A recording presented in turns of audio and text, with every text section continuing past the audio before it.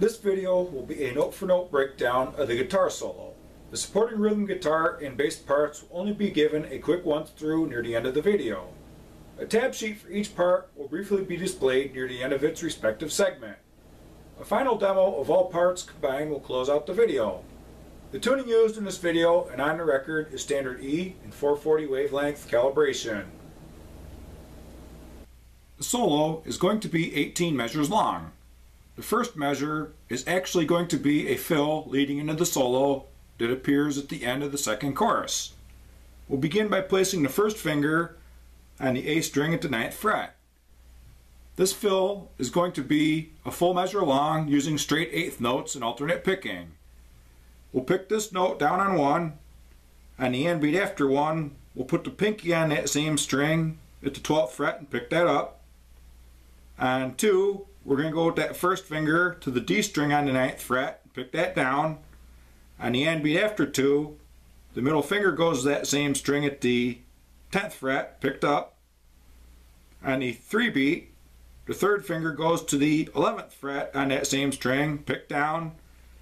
On the and beat after 3, we're going to shift down a step and pitch on the neck and go to the G string with that first finger. We're going to pick that up on that and beat after 3. On 4, the middle finger goes to the same string at the 8th fret, picked down.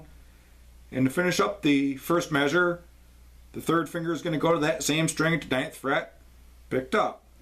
So with a 4-count lead in, this is what the first measure is going to sound like.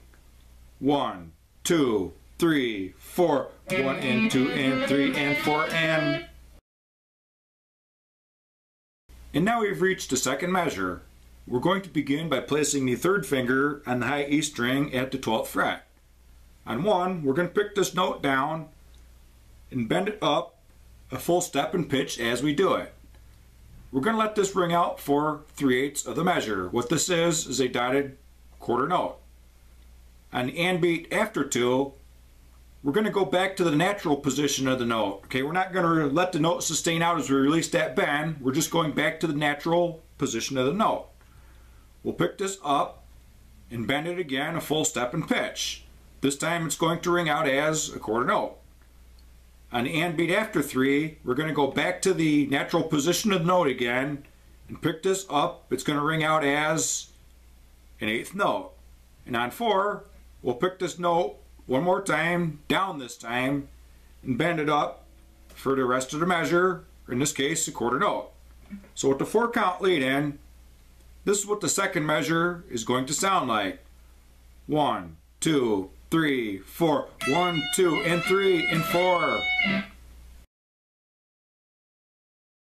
And now we've reached the third measure. The third finger should still be on the high E string at the 12th fret. We're going to play this note one more time by picking it down on 1 and bending it up a full step and pitch as we do it. It's going to ring out as a quarter note. On 2, we're going to shift up with that third finger on the same string to the 17th fret. We'll pick this down and bend this note up a full step and pitch as we do it. This rings out as a quarter note. On 3, we're going to go back to the natural position of the note and pick it down. This rings out as a quarter note. On 4, we're going to pick that same note one more time down, but this time it only rings out as an 8th note.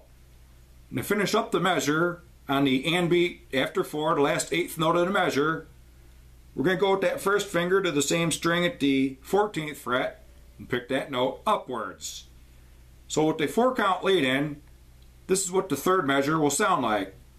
1, 2, 3, 4, 1, 2, 3, 4, and...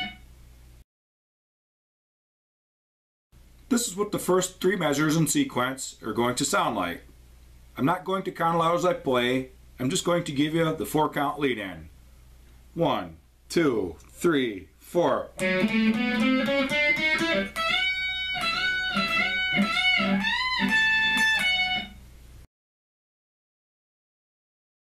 And now we've reached the 4th measure. The first finger should still be on the high E string at the 14th fret. What we'll do now is take that first finger and shift up a step and a half in pitch on the fretboard to the 17th fret, and we'll bar both the B and high E strings with that finger. What we're going to do here to start out the fourth measure is play 2 16th notes on the high E string at this position, count of 1 E, pick down and up, followed by 2 32nd notes on the B string, and that will be with the third finger going to the 19th fret. We'll pick that down and pull off to the first finger. 32nd notes are too fast to count, and I'm not sure how to count them anyways. So what I'm going to do here is I'm just going to show you what the first quarter will sound like, just like this. We're going to repeat that 3 more times. But what we're going to do for the rest of the measure is we're going to add the middle finger at the end of that sequence to the G string at the 18th fret. We'll pick that up. So this is what the second quarter will sound like. So what I'm going to do here is I'm going to give you a 4 count lead in, and I'm just going to play the fourth measure. Remember, I won't be counting this aloud. 1, 2, 3, 4.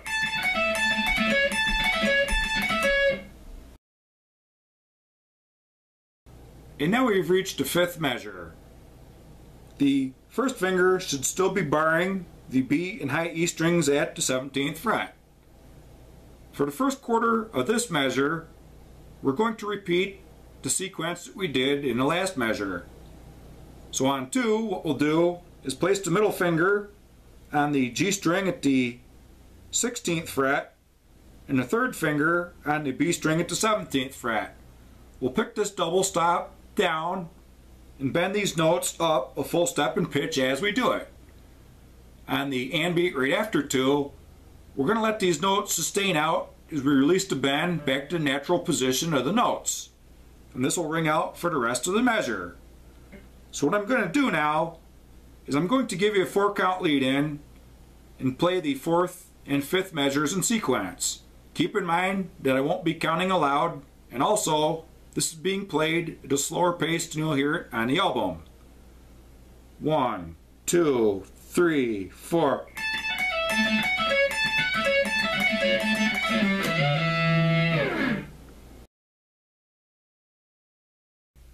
And now we've reached the sixth measure.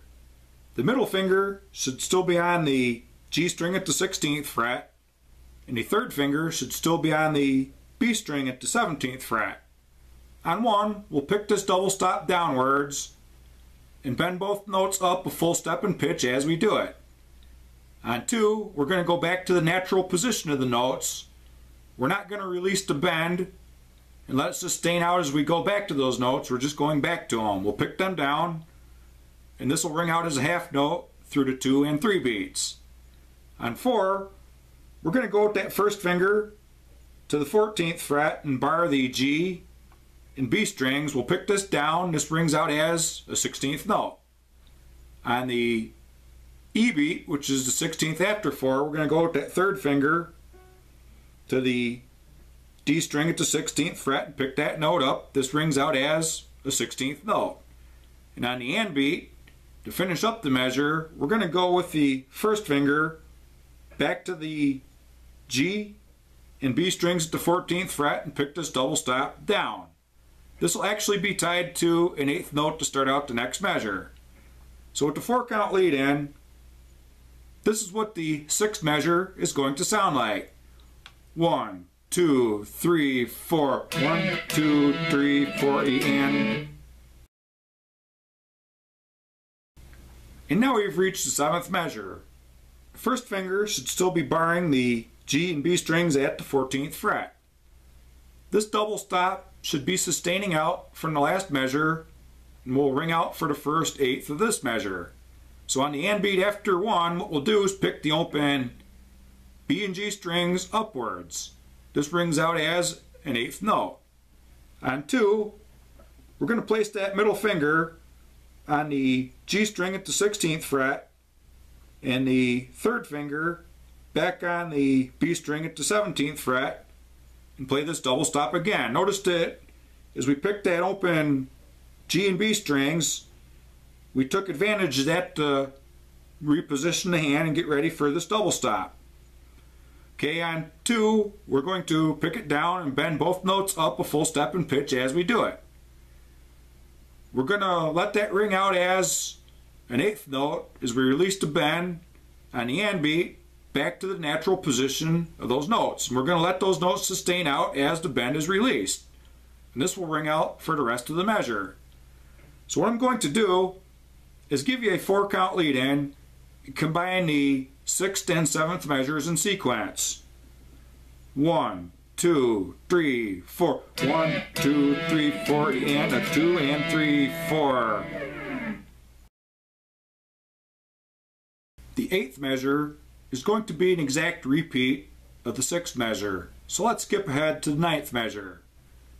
Just like the beginning of the 7th measure, the 9th measure will also begin with the first finger barring the G and B strings at the 14th fret.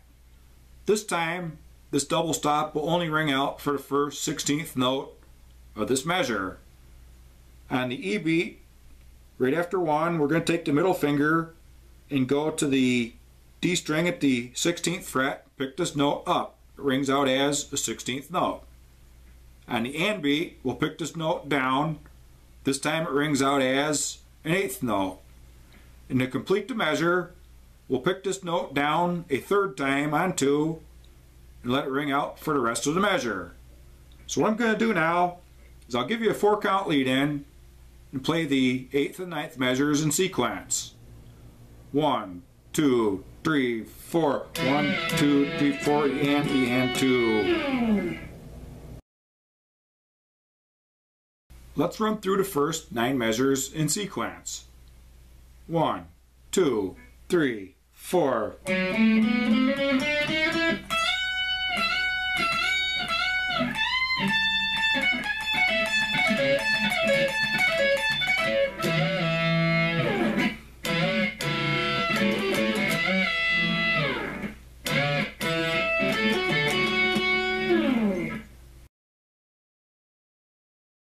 And now we have reached the 10th measure.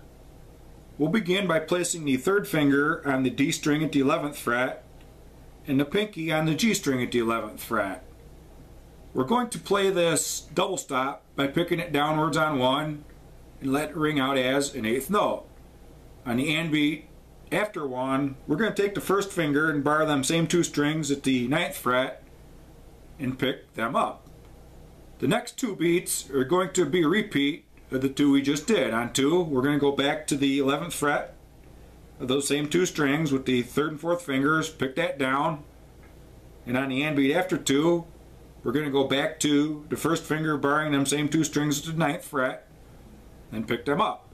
Okay, and this will be tied to an 8th note on 3. So on the and beat after 3, we're going to do another 8th note, and that's with the 3rd finger on the A string at the 11th fret. This is picked up. We'll finish the measure by going to the 9th fret with the 1st finger on the G string and picking that down. So with the 4-count lead in, this is what the 10th measure is going to sound like. 1, 2, 3, 4. 1 and 2 and 3 and 4.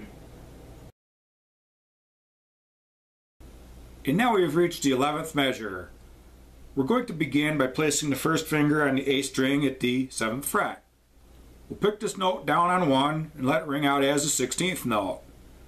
On E, the 16th right after that, we're going to hammer on with that 3rd finger to the same string at the 9th fret.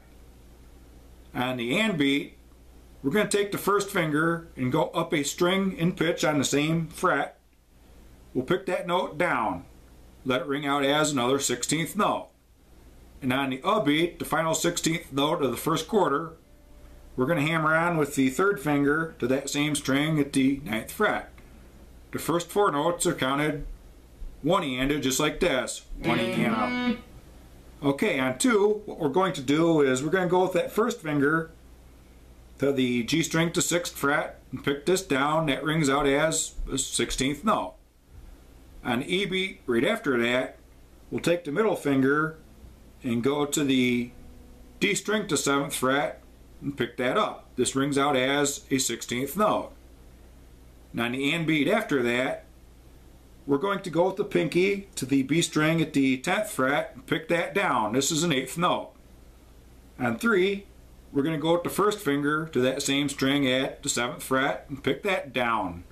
This is a quarter note. We'll finish up the measure with 2 8th notes, counted 4 and picked down and up. The first is with the 3rd finger on the D string at the 9th fret. That's your downbeat on 4. And the and beat picked up is the first finger on that same string at the 7th fret. So with the 4 count lead in, this is what the 11th measure is going to sound like. 1, 2, 3, 4, 1 E and 2 E and 3, 4 and. And now we have reached the 12th measure. We'll begin by placing the 3rd finger on the D string at the 9th fret. On 1, we're going to pick this note down and bend it up a full step and pitch as we do it. It's going to ring out as a 16th note, but we're going to hold this bend in position for about the first half of this measure. On E beat, which is the 16th note right after 1, we'll pick this note up again. It rings out as a 16th note. On the and beat, we have a 16th note rest. On the beat, the final 16th note of the first quarter, we're going to pick this note upwards again, let it ring out as a 16th note. On 2, we have a 16th note rest. On the E beat after 2, we'll pick this note up again, it rings out as a 16th note. On the and beat, we pick it down, it rings out as another 16th note. Now on the beat, the final 16th note of the second quarter, we're going to let that note sustain out as we release the bend back to the natural position of the note. So on 3, we'll pick this note again and bend it up, and it's going to ring out as a half note for the rest of the measure and be tied to the first 8th note on the next measure. So with a 4 count lead in, this is what the 12th measure is going to sound like. 1, 2, 3, 4, 1 E, and a 3, 4, 1. And now we've reached the 13th measure. We're going to place the 3rd finger on the D string at the 9th fret. On the and beat after 1, we're going to pick this upwards and bend the note a full step and pitch as we do it. This will ring out as an 8th note. On the 2 beat, we're going to go with the 1st finger to the same string at the 6th fret. We'll pick this down and it rings out as an 8th note. On the and beat after 2, we're going to go with the middle finger to the D string at the 7th fret and pick it up. Okay, this rings out as an 8th note.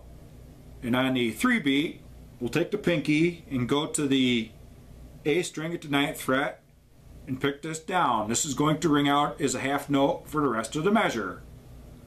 What I'm going to do here is give you a 4 count lead in and play the 12th and 13th measures in sequence just so you can see how they plug in. 1, 2, 3, 4, 1 E, and 3, 4, 1 and 2 and 3, 4. Let's run through the 10th through 13th measures just one time, just to make sure that you understand how they fit together. 1, 2, 3, 4.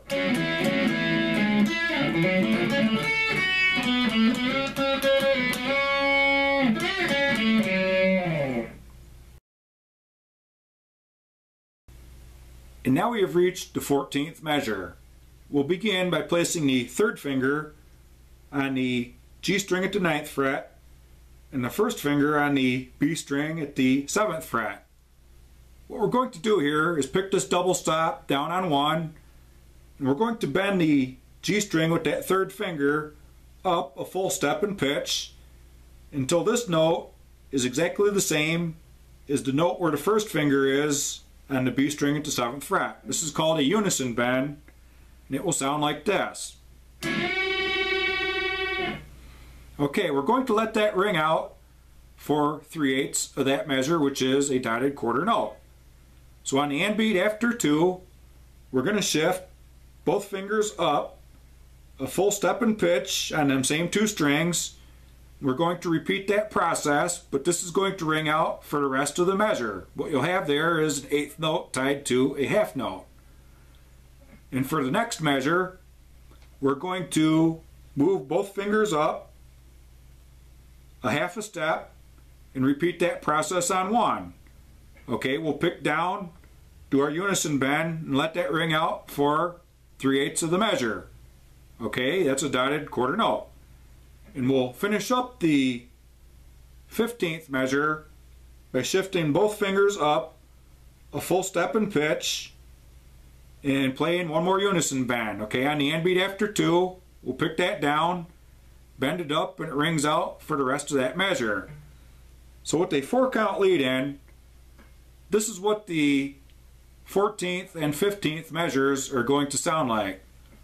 1, 2, 3, 4. 1, 2, and 3, 4. 1, 2, and 3, 4. And now we've reached the 16th measure. We'll begin by placing the 3rd finger on the B string at the 17th fret.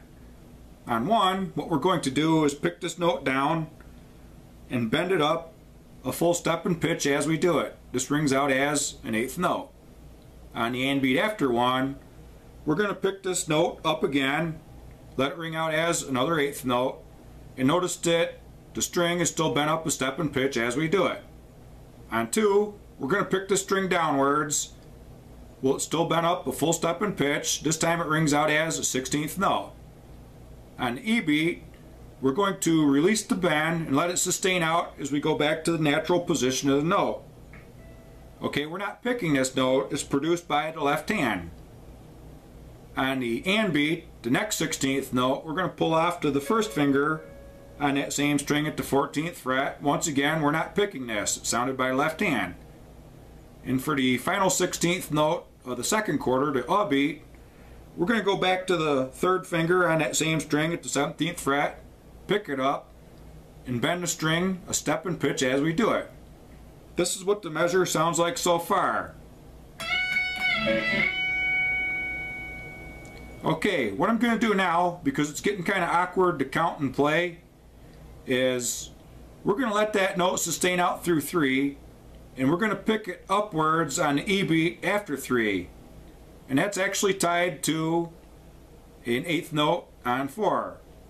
So to finish up the measure, what we're going to do is play 2 16th notes counted and that's by going with the 3rd finger to the high E string at the 17th fret. We'll pick that down.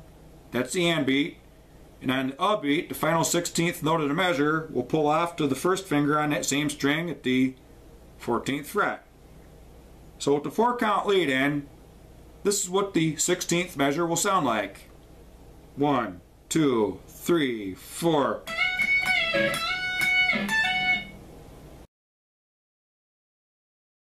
Due to time constraints and the difficulty of trying to talk through the last 2 measures, here's what they will sound like slowed down a little. Most triplets are being played to close out the solo.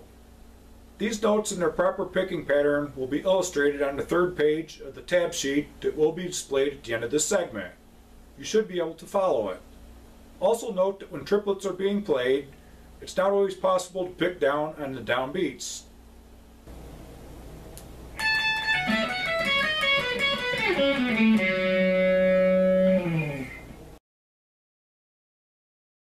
Let's run through measures 14 through 18 just one time.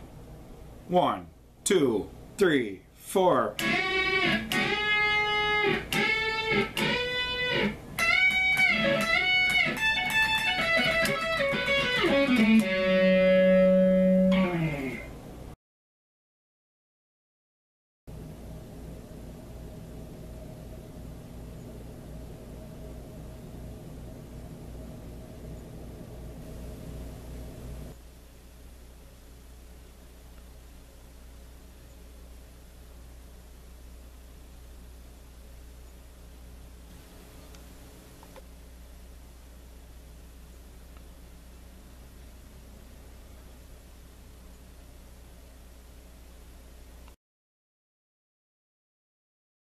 One, 2, 3, 4. 1 and 2 and 3 and 4 and 1, 2 and 3, 4. 1, 2 and 3, 4.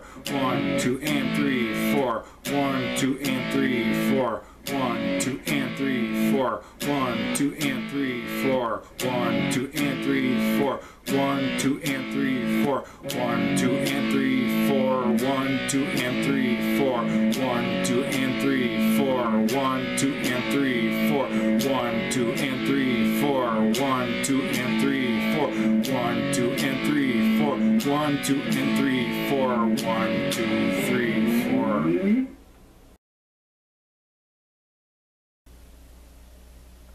This is all 18 measures on guitar too. What appears to be measures 2 through 3 on paper is actually measures 2 through 9. You'll notice a repeat sign at the beginning of measure 2 and a repeat sign at the end of measure 3. Also notice that what appears to be measures 4 through 5 is actually measures 10 through 17. You'll notice the same repeat signs at the beginning and ending of these measures. 1, 2, 3, 4.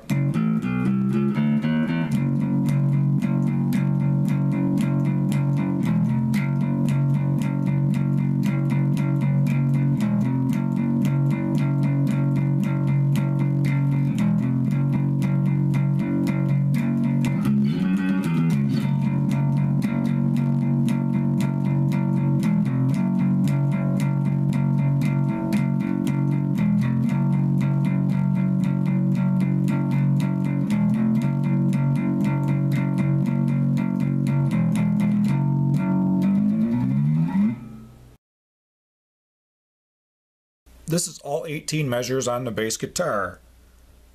What appears to be measures 2 and 3 on paper is actually measures 2 through 7. You'll notice a yellow highlight at the beginning of measure 2 and at the end of measure 3. These are repeat signs. Also notice that what appears to be measures 6 and 7 on paper is actually measures 10 through 15.